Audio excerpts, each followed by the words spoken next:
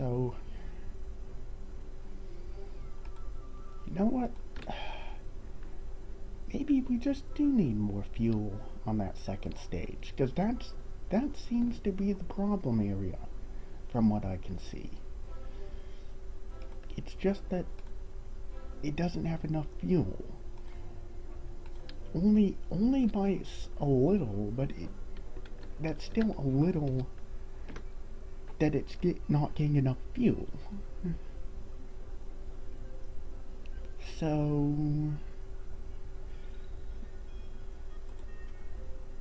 now this should work. This should work. It has more fuel. It's more weight, but that was weird. It's more weight, but the additional time the engine can go should overcome that and actually give us a net increase to our orbital speed, which is what we need to achieve orbit. Okay, let's go.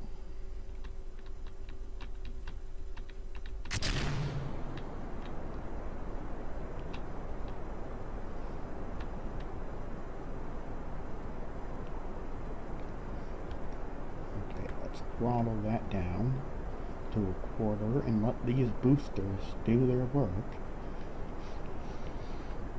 This is the job they're made for. Actually getting us through the thick atmosphere.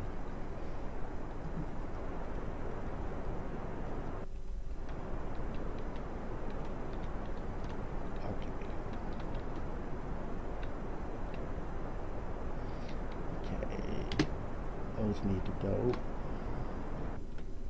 And now we're going to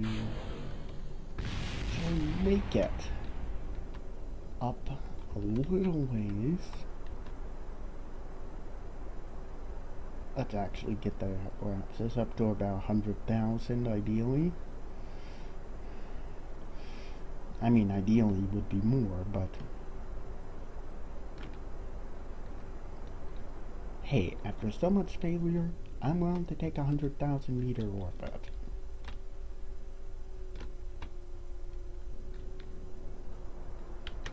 Now we're actually going to wait until we get up a little more, because the higher you are, it's basically kind of like a lever. The longer a lever you have, the more force you can exert on something. It's a similar concept. The higher your orbit, the more... basically, the easier it is to make the orbit larger.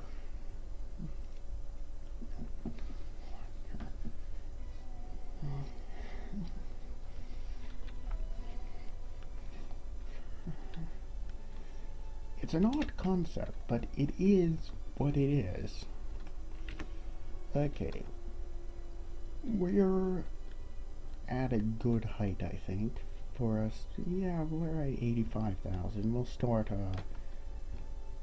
improving the orbit again. And that stage is now out of view. And we'll see if this stage actually proves its worth.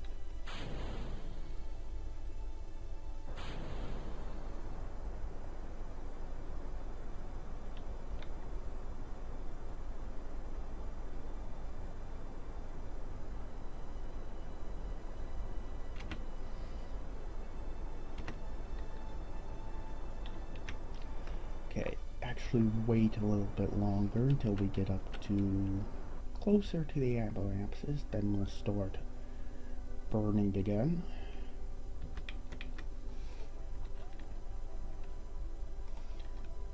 Actually use that as kind of a guide. Okay. Oh yeah, we're gonna make it into orbit this time. Definitely. By how much? That's the question, but we are going to make it into orbit. So that's definitely a plus. Yep, see, we are now technically in orbit.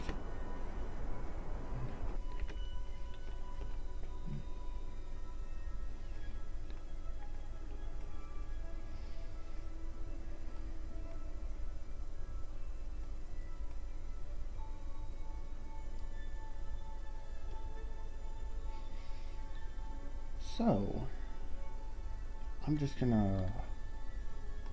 actually gonna increase the orbit a little higher to around 200,000 meters. That's actually more than I expected I would be able to do. So I'm gonna be like that, and once I'm to that maneuver node, I am going to even the orbit out a little bit, and then we'll go launch the satellite. Yay! We finally did it.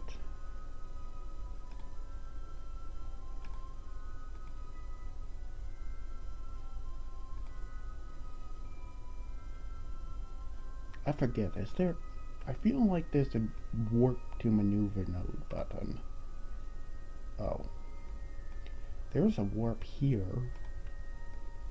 I don't know about the warp to maneuver node though.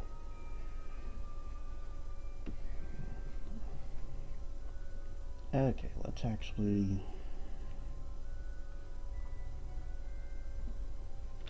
Okay. Time warp complete. We're set on the maneuver node, and we're gonna hit it in 10 seconds.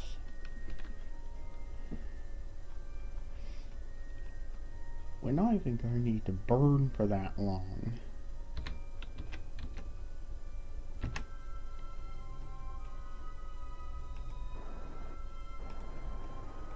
Yep, 200,000, 200,000. They're about the same.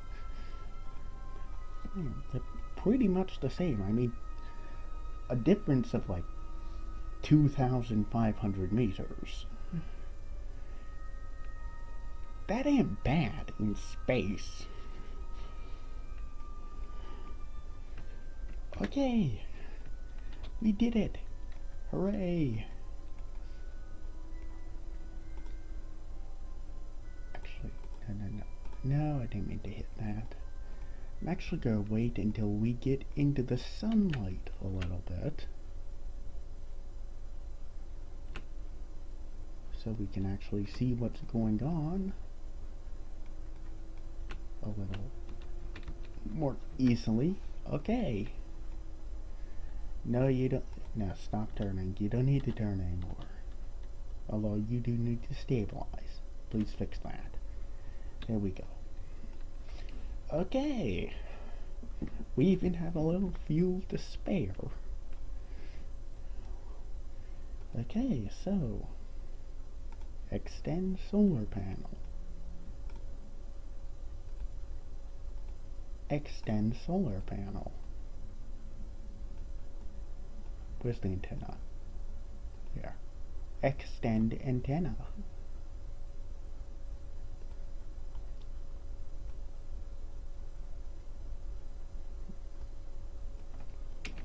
Okay. Yay! Finally. And this thing should be self-sufficient now. It's got battery power, it's got an antenna, it's got a computer command module, and it's got solar panels. Everything it needs. But with that said, bada boom. Oh, that's gonna get bad. Only gently, though.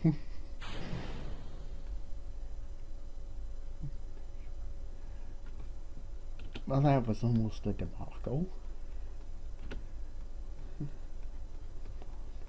But this thing, okay, you can actually, if you could actually stabilize, that'd be great. And I don't think it makes, hang on,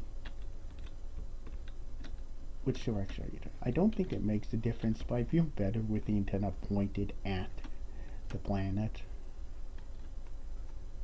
Like that. And yeah, actually this thing, I don't have to have the SAS on, but you know what? No, I'll leave the SAS off. It doesn't need it. I can always come back to it if I need to stabilize it at some point. But now, it is time for Jeb to head home. And in order to do that, we simply need to go in the other direction. Bada boom. And it is much easier getting out of orbit than it is getting into orbit. Okay.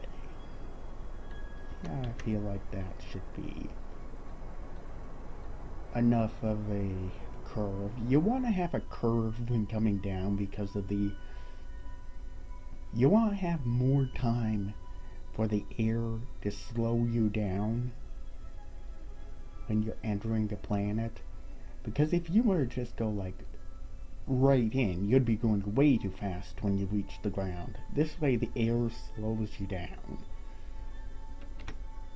But we did actually need that fuel. All of that fuel. We only need a small bit. Anyways.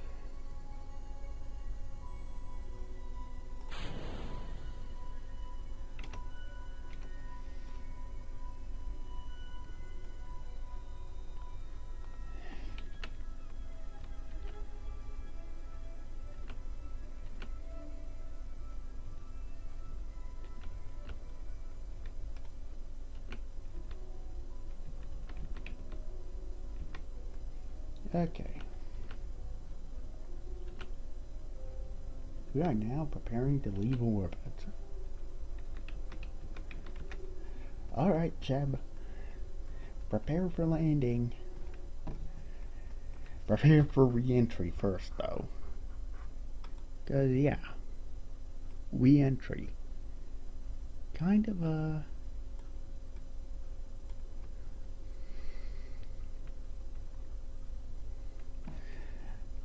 kind of scary, like I said before. Okay.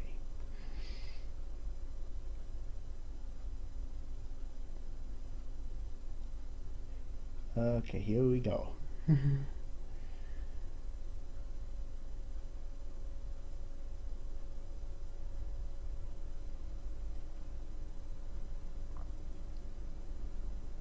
Yeah, you see, when you actually start hitting the air, you slow down really quickly. And that generates a lot of friction, which is why re-entry is kind of dangerous. Okay, what's overheating? What's overheating? Okay, just had to adjust the command module slightly. It was getting hit with a little bit of the heat. Okay, now the heat shield is taking it all.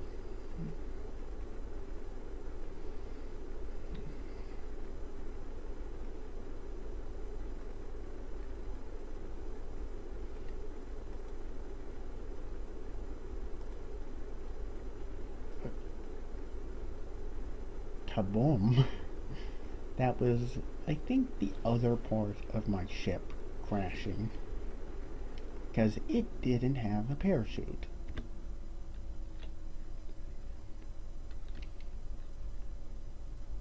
Okay, need to slow down a little more for the parachute to be safely deployed. Okay. And actually I'm going to wait until I get a little closer to the ground. Just so I don't have to wait so long for the craft to land. We'll say 5,000 meters.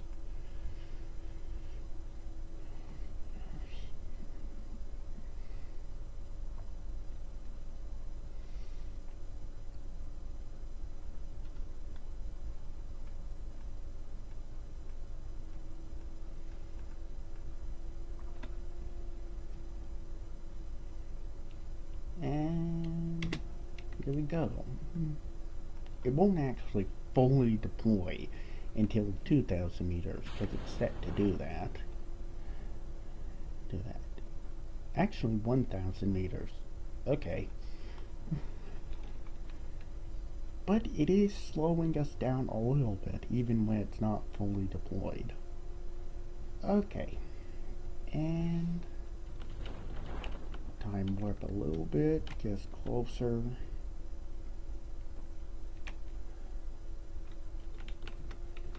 And prepare for splashdown.